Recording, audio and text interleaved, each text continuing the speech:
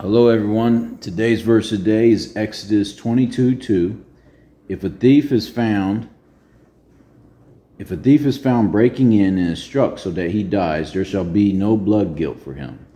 But if the sun has risen on him, there shall be blood guilt for him. He shall surely pay. When I think about this is a very improv verse of the day. And the reason it's improv is because something very traumatic for a lot of people has been closed. Derek Chauvin, the person who killed George Floyd with, I believe 3 other police officers, has been convicted of murder. Now, I've had a lot of time to think on these things, and I really don't ever talk much on racism and civil rights, but I think this is a good time because one of the things that I noticed with this, it was such a divide for the country. I remember when George Floyd died. Mind you, for my grandkids and kids, if you don't know what happened, George Floyd was videotaped with 3 different camera angles showing a police officer with his knee in his neck for 9 minutes.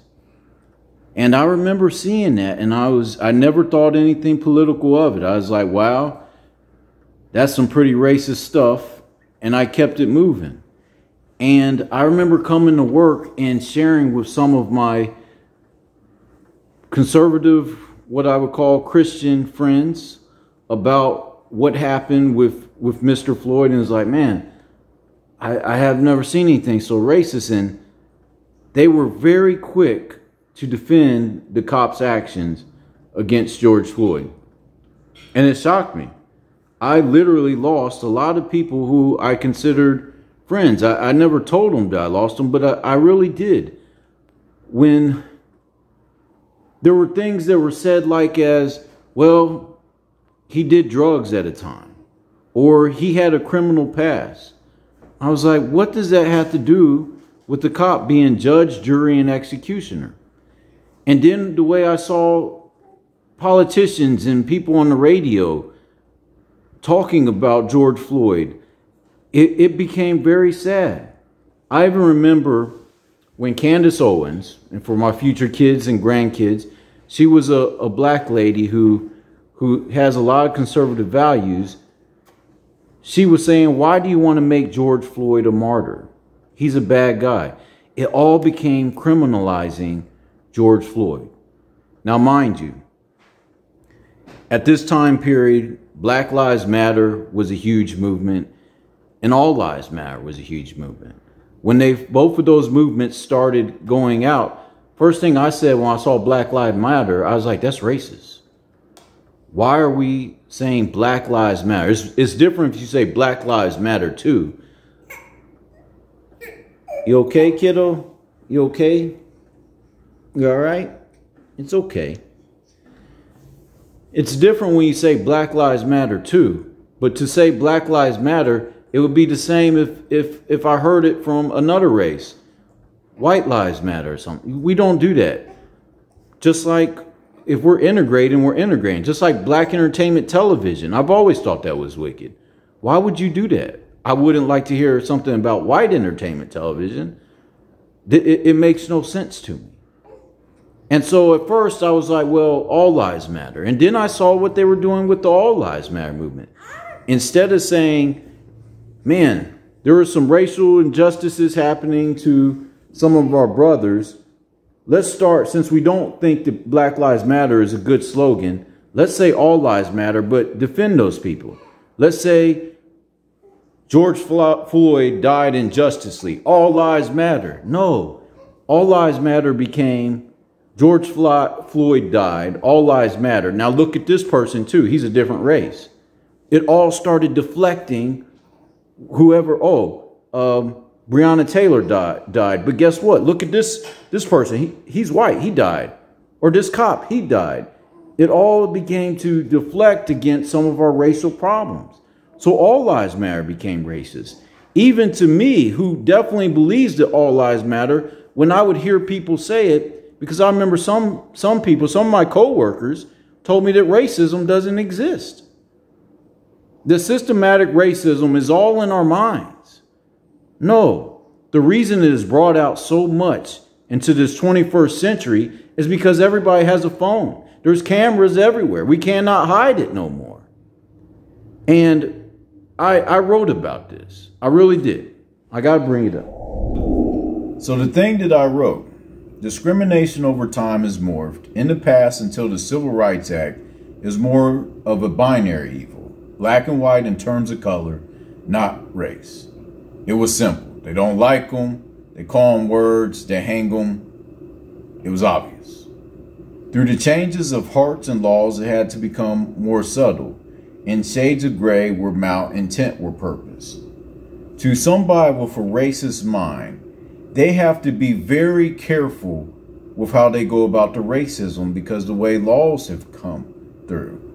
So they have to make systems and make sure that they have the certain amount of quotas. They don't have to be every minority that they like. They just got to leave out certain ones. They have to be smart. It has to be games of chess these days. Yet now, mostly when discrimination does occur, is a spectrum of various colors where people do not realize what they are doing until it is too late. And I continue, and then you have a spectrum of color discrimination where it's not so blatant. You may be doing racist actions and not even know it. You may just see someone treat a certain person discriminatory and now you do it. You hear their word of mouth and now you're treating them that way. They ignore him as they talk to him. They say he's unconfident. Now you treat him unconfident. Racism has morphed over time. Not to say binary racism or shades of gray don't exist. And that's what I think that sometimes we need to realize today. A lot of us have been experiencing racism, but it hasn't been to the level of George Floyd. But guess what? Now that we have the cell phones and things, those cases where there are levels of George Floyd, the actual binary racism are now coming up. But even if we get rid of the binary racism, we as a people, we still have a long way to go to get rid of the various shades of gray. And I'm talking, yeah, we got to get rid of the shades of gray and the spectrum of color racism. And do I think it's going to happen? Well, at least it can happen within you. Till Yeshua comes back, it won't happen for all. But as far as I'm in control, I will check my heart and make sure that anything that somebody does against me, that I don't hold it against our entire race. And I hope you do the same for you. Now back to what I was saying earlier. So when I finally see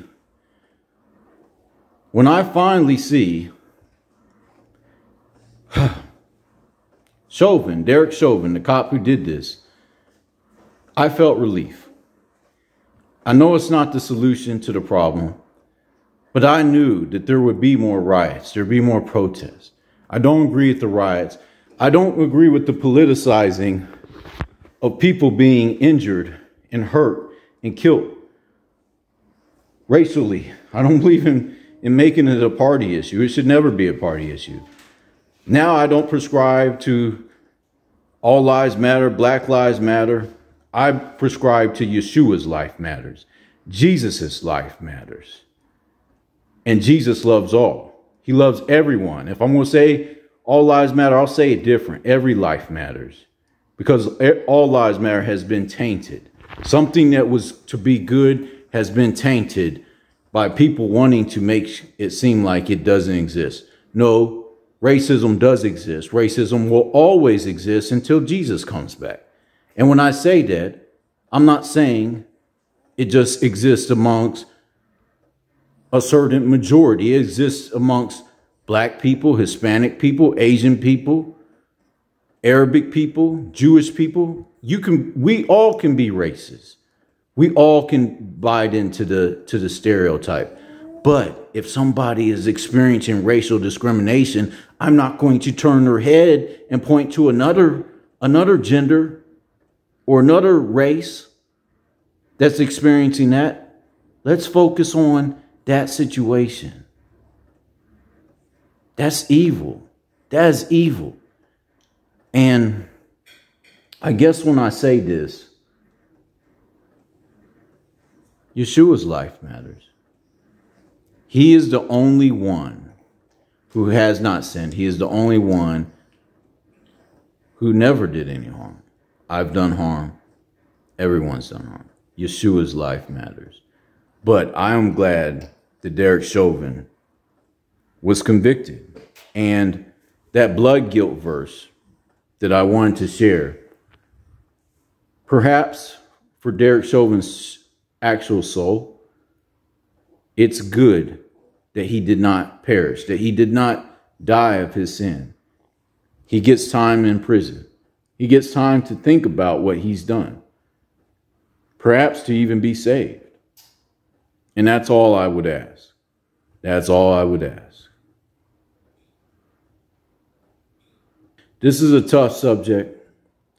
The only additional thing I want to tell you is you do not have to think with the crowd. You do not have to pick a side. Remember, there's always God's side. There's always Yeshua, Jesus' side. You don't got to subscribe to Black Lives. You ain't got to subscribe to all lives. If they're both wrong, they're wrong. You don't have to prescribe to a political party.